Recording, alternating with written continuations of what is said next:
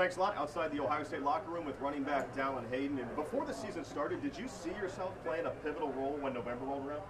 To be honest, I really didn't know what to expect. I didn't enroll in January. I enrolled in June, so to most people I was probably behind. But I just locked in, studied the playbook, met with my coaches, and then I believe it's paid off.